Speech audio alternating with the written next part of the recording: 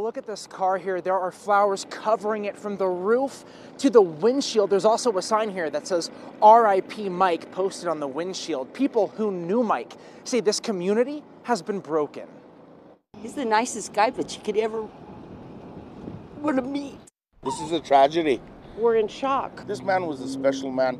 He was a gentle giant. Mike Pelkey's friends and coworkers can't believe this happened in their town.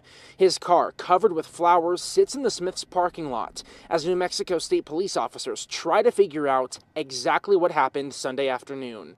NMSP says Pelkey, a gas attendant at this Smith's on Interstate 40 in Edgewood, was robbed, then shot, and died later at the hospital. Everybody knew him. You know, if you had gas, you came to Smith's.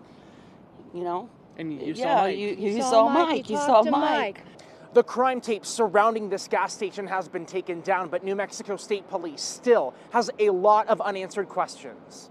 The agency does not know who shot Pelkey, but says he was driving a white two-door pickup truck. I'm imagining this was someone passing through, because I cannot imagine anybody that lived here would do that. They know Mike. Mike is a figure. He was a figure out here. Everybody knew him. He had a kind word. He would help anybody.